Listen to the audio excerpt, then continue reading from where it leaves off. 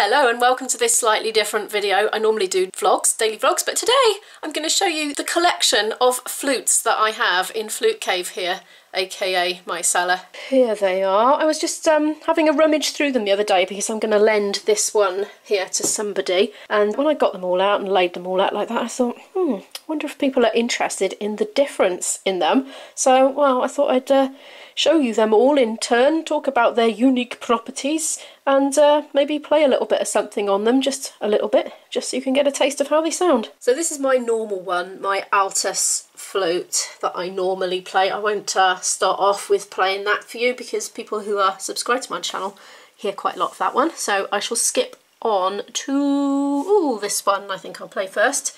This is a Moore flute and it's just plastic. It's basically a plastic tube. I looked up online to see if I could find it. They don't seem to sell them anymore, or if they do I couldn't find any trace of them, but I did find a Dixon flute which was very similar, and that was £69.99. so I think that's roughly what this sort of thing would cost you if you wanted to buy one, and it is basically a plastic tube. It comes in two bits. It's got a head joint and the main bit. So only in two pieces, not like my normal one which is in three.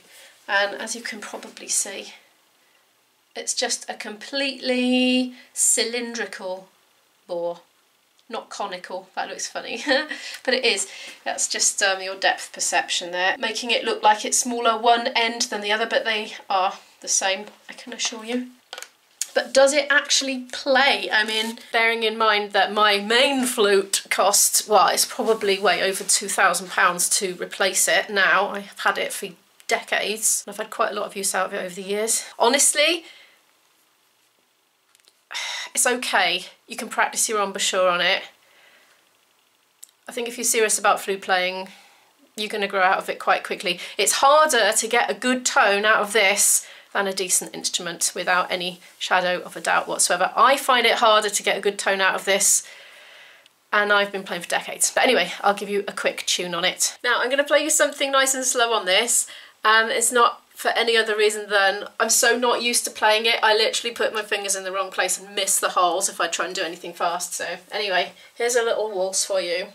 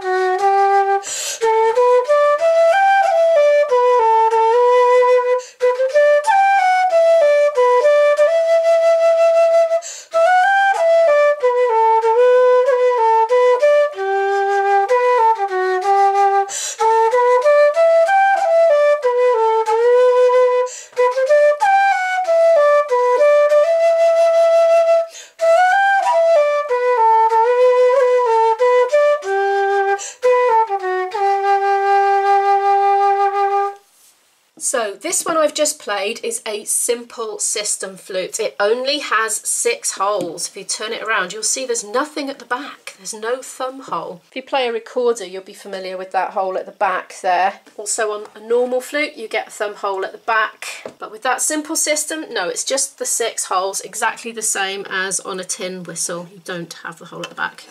And it's commonly used in traditional music. Now this one is also a simple system flute, but this is a expensive one. This is a Tom Aebi flute, and I will leave a link to his website. I've just checked, it's still active, and I presume he's still making flutes. He lives in Switzerland.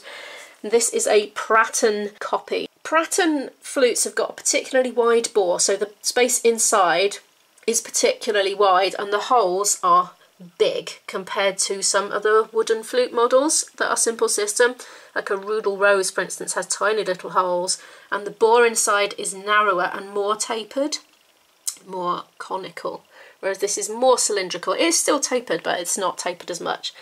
So this is loud and mighty compared to those other ones. They're very sweet and lovely. As you can see, this simple system flute has keys on it, and a lot of them don't. You can get a lot of these wooden flutes that don't have the metal keys on them, but this is fully chromatic. It's a different fingering system to this one.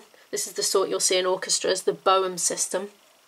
But the simple system is not normally chromatic, but with the addition of these extra keys it can be fully chromatic. So let's give this one a little bit of a whirl then. The reason I barely play this very beautiful flute is my hands just can't cope with the spaces between the holes. It's too big for me.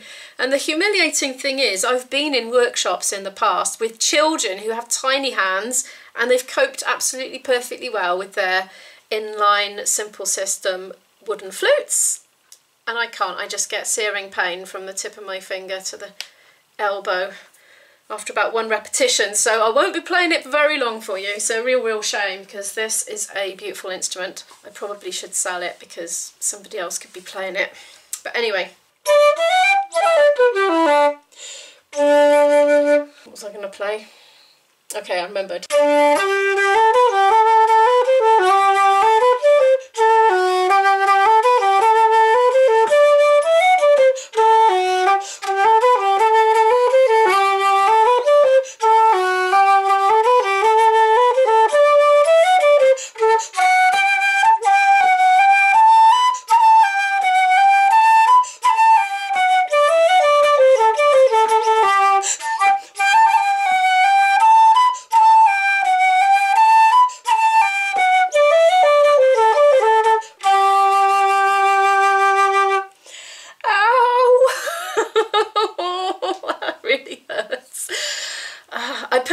With it for a good month, practicing every day, trying all sorts of different positions. I just can't. Oh, hands are shaking. That is just so painful. Now on my normal bone system flute, as you can see, these keys are offset, so I put one finger there, one finger there, and one finger there, and it really follows the sort of the natural shape of your fingers, because your fingers are not all in a straight line. So that's much more ergonomic. So that's that beautiful Aebi flute. Gorgeous instrument. Next, what is this funny, comical looking thing here? You may be wondering. I've repositioned it so it's next to my normal one. As you can see, there's a lot more similarity between these two.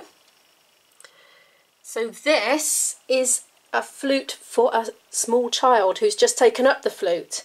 So Izzy did used to play the flute for a little while, and this was her flute that she played, and I paid about £125 for it. And it's just Flutes, and actually it's not bad at all. Not bad at all. It's got less keys on it. As you can see, mine goes down lower. Mine goes down to a C, and Isabel's goes down to a D, and that makes the instrument a lot lighter for a small child to hold up sideways with their arms up in the air. As you can imagine, you need to develop your muscles to be able to do that and have stamina. But also it's a lot shorter. What you tend to find with the very small children when they first take up an instrument is it's too big for them, and they develop a bit of a habit of resting it on their shoulder, and that's just, it's no good. So that's one argument for starting them off with a much shorter instrument. This instrument is good up to about grade 5, but once the music gets more complicated than that, you're going to need the extra keys. You're going to need to go down to that low C. Now I've got some trill keys which activate these ones at the back here. I'll just show you the trill keys, and I'll just press the little trilly buttons here, and you can see they go up and down. And the reason we have that is when you need to do a trill really fast, sometimes it can be very cumbersome to be doing the correct fingerings. For instance, is a C to a D, a high C to a D. That's quite a lot of fingers to coordinate all at once, but you can cheat by going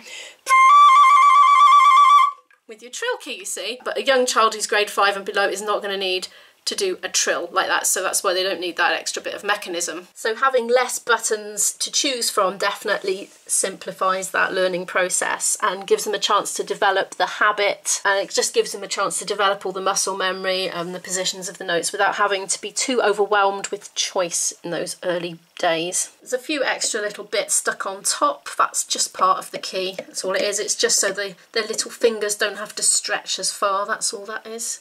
They can be a bit closer together. It's more ergonomic for them. I find this instrument so weird to play.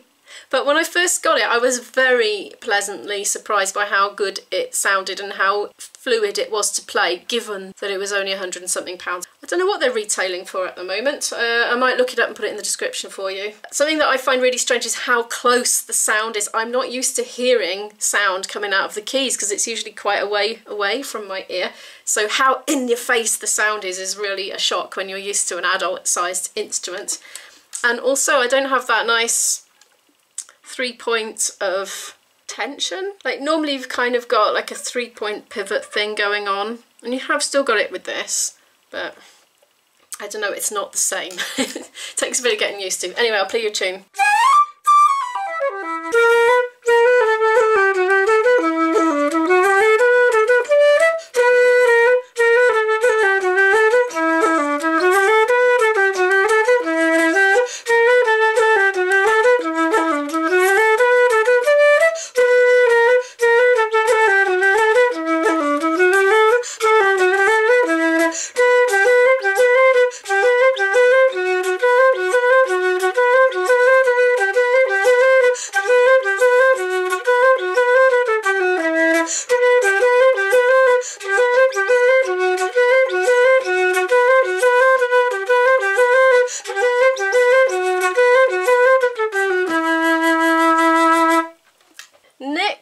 The piccolo. This is a super cheap, bottom of the range, trashy piccolo. I think it cost about £350 and I was 16 when I had that. I'm 45 now, so that's quite old. I don't know what it's retailing at now. It's exactly an octave above the normal flute. As you can see, this doesn't have that end foot joint on it. It only goes down to a D, but it's an octave higher than that one. It has the little trill keys. Look, there they are. What else can I tell you about that? Not a lot. Let's just give it a blast. This has never ever been serviced as far as I'm aware. It probably needs a complete overhaul. I am not used to playing it, and if I was going to be playing this professionally, I would do a lot of practice to develop the embouchure required to get a good tone out of it. So I am not doing this instrument justice. Just bear that in mind. It's literally come out of its case for the first time today, and I don't think I've really played it in decades because there's not a lot of call for it in my current bands. Do you know what? Just getting on a minute. I'm taking it off on camera so you don't have a big continuity jump. Right. I've had to put the heating on so my fingers are warm enough, but now I'm getting hot because I'm playing. Right, this is so challenging for me to get a decent tone out of it. I do apologise.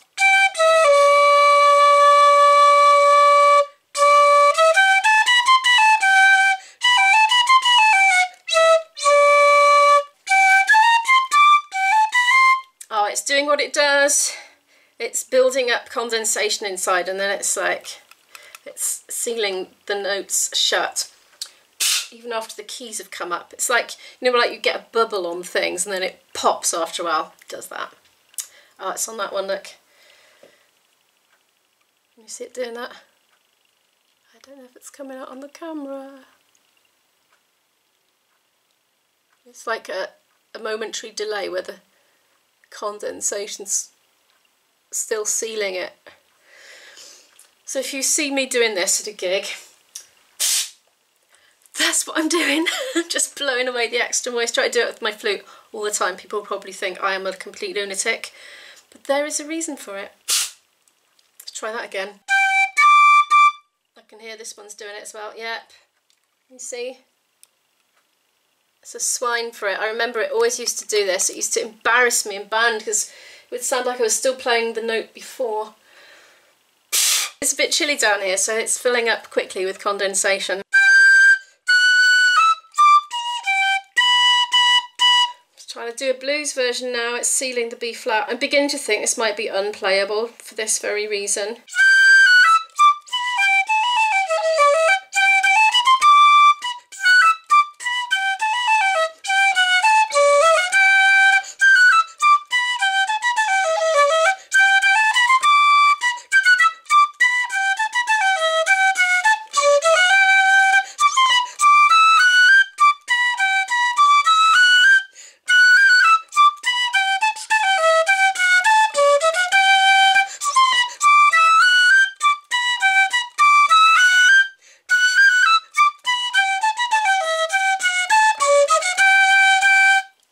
Sorry about the spit thing. It was doing it all the way through. I don't know if you could hear it, but I could hear those blips as they were bursting. Oh, flute woes. Right, next, this is a key-free, well, it's in D, but it doesn't have any mechanism on it. Simple system, piccolo, I suppose. It's a Tony Dixon. You can still buy these ones. I don't know how much this cost. I've got a feeling somebody gave me this one. It's just like a tin whistle, except you blow it sideways and it's got a flute hole on it.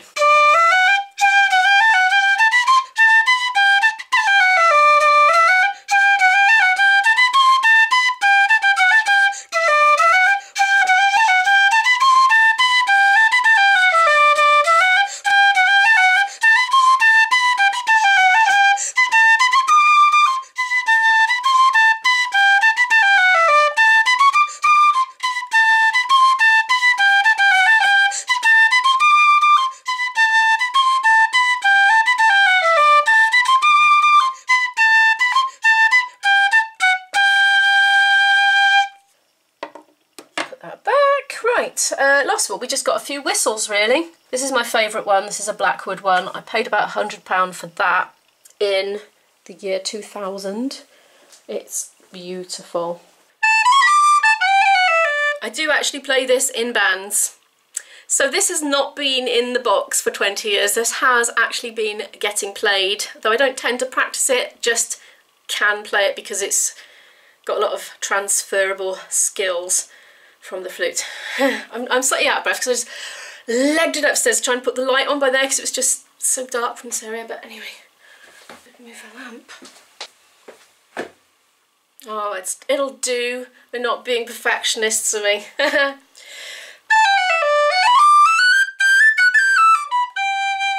I'll play you a tune I wrote called Catley's Rampage.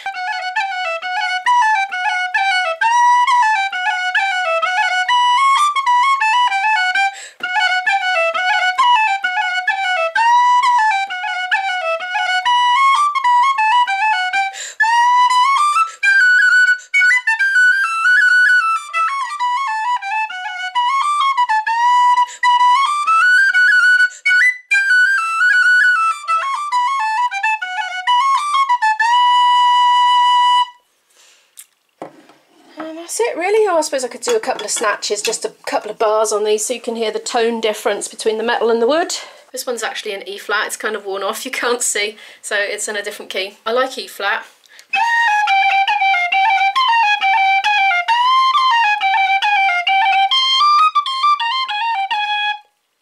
And this one is a little squeaky one. Woo, this would be good if your child is very small and got small hands.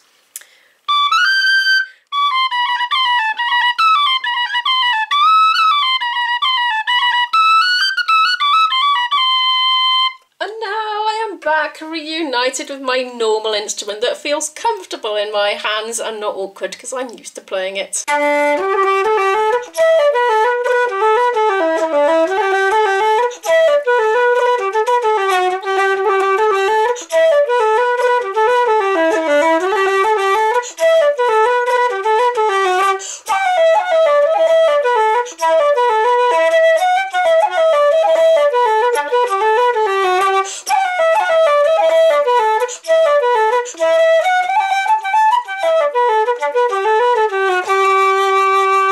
And that's the tour of my flutes. If you like this video, please give it a like. It really helps the channel to grow. If you're interested in what my days are like when I'm actually out gigging, when it's not a pandemic, feel free to click on this playlist here, which is full of vlogs made on gigging days, and you will see what we do musically. If you're new here and you'd like to follow more of our story, feel free to hit that subscribe button, and I'll see you in the next one. Bye!